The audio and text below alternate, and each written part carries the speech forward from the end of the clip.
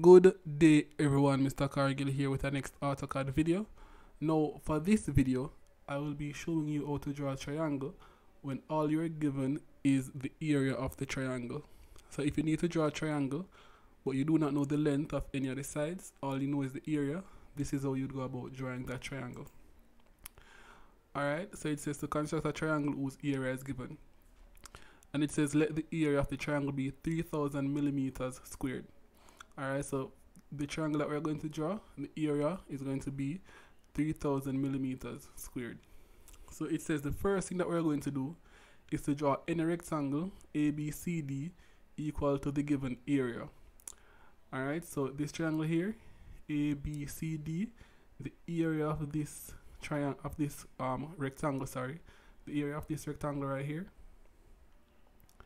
is 3000 millimeters squared.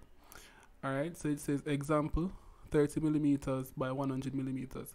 So to get this rectangle being 3000 millimeters squared, we can draw one side 100 millimeters and the next side 30 millimeters, or we can draw one side 60 and the next 50.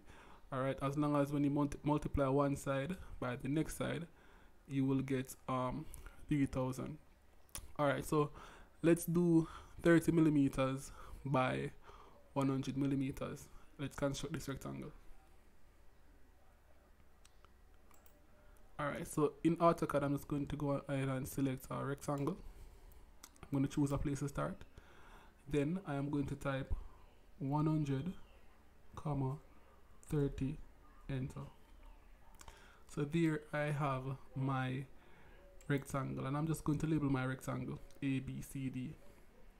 Alright, so let me just come over here to text, select a multi-line text, just click on somewhere to start, create this little rectangle, click there.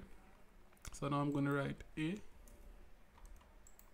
Alright, I want this to be a little bit bigger, so I'm going to type scale, click on A and type scale, SCALE. Then I'm going to click on the A. I want it to be about twice the size, so I'm going to type 2, enter. Good, so I'm going to click on this and change the color. So I'm going to come over here to bilayer, click on bilayer and change it to a lime green color. Then I can come here and click on the move tool, or I can just type move and press enter. So I'm going to click on the A, I'm going to move it from here. But as you can see, it's only moving horizontally or vertically. So to change that, I'm going to come down here and I'm going to turn off ortho. So now I can move it to wherever I want. So let me just put it here. Alright, so now I'm going to copy it. So I'm going to click on the A, select the copy tool right here, or I can type copy and press enter. Then click on the A, come over here, put one there, and put one here as well. Alright, so let's label this the same way it's labeled. So let's change this to B. This is C. And then this is D right here. Alright, so we are finished with number 1. We constructed the rectangle. So now the next thing it says is to produce BC to E such that BC equal E. So what that means is this line BC, we should extend it to E, and CE should be equal to BC. So if this is 30, then this should be 30 as well. Alright, so let's do that. So I'm just going to select a line, come to this point right here. To get this green box that says endpoint, ensure that you have object snap turned on. Click on the drop down arrow and turn on endpoint. Alright, so I'm going to click on this point right here, and I'm going to turn on back ortho because since I'm drawing a vertical line. Alright, so I'm going to type 30 and I'm going to press enter.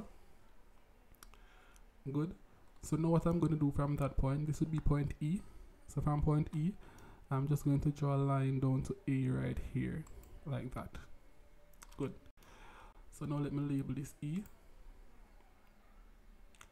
Let me just click on this and copy it from here. Bring it to here. Double click this and change this to E. Good. Alright. So now we have the triangle that is equal in area to the rectangle. But so I'm just going to shade the triangle so that we can see it clearly. So to do that, we're going to use hatch, H-A-T-C-H. So I'm going to click on hatch. I'm going to click on the drop down arrow right here, select hatch. Or I could just type hatch.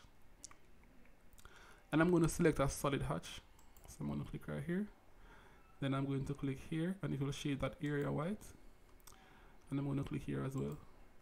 So now we can clearly see our triangle. So our triangle right there is ABE. That's our triangle. So that is how you draw a triangle when all you're given is the area of the triangle. Thanks for watching. If you like the video, please like and subscribe for more technical drawing content. Thanks again for watching.